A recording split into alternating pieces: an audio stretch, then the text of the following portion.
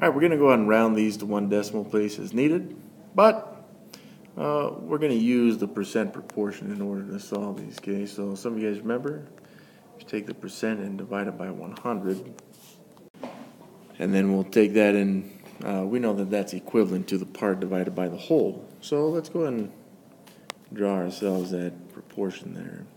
Well, we know it's 35%.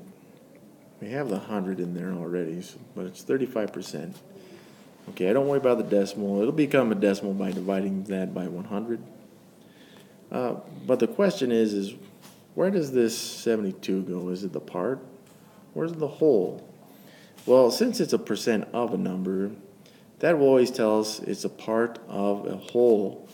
So the 72, as it turns out, is a whole value, which means we're going to find the part. The percent is usually the part of some whole value, okay? And to solve this, we would simply cross multiply there.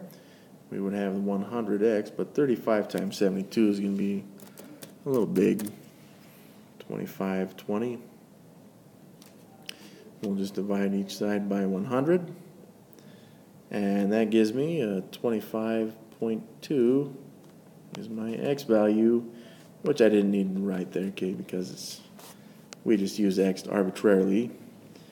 And 25.2 divided by 72 should be 0.35 as well. Let's go ahead and do that just to check. And sure enough it is. 0.35 would be 35% as a decimal.